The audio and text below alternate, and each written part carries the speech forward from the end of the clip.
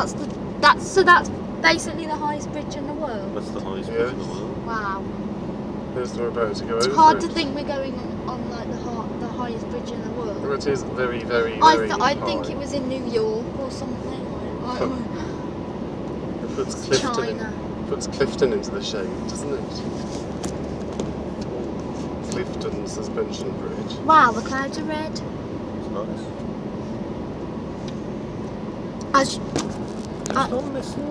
As you can see, we are going down the highest bridge in the world, and it's called The Viaduct de Millau. There we are, and it's in Millau, obviously. Millau. Yeah, there's the exit for the other side. Look. Ooh, we're going on it! So I presume if you could turn around in there, you'd avoid the péage, wouldn't you? That's probably why. Well, it will be why, won't it? Oh! I'm scared.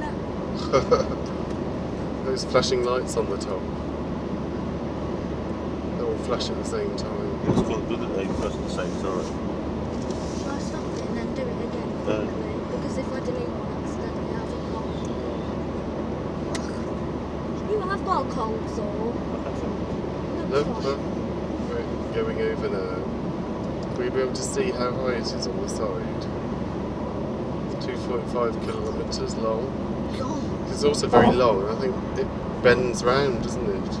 I'm going to then look. Can't really see anything because there's a massive fence. But, you know. You will be able to see something. Gosh. What are you going to say, Well, no, you said I've got a cold sore. no, it's all. Yeah, these things are very high, aren't they? These piers.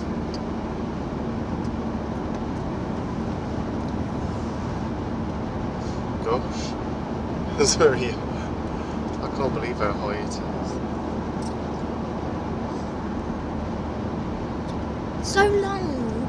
Gosh, it took 50 years to build.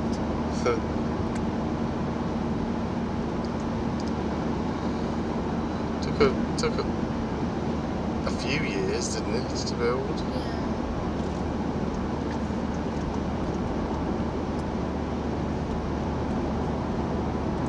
So it's taken us pretty much 3 minutes to get to the other end. Oh yes. Well, 2 minutes.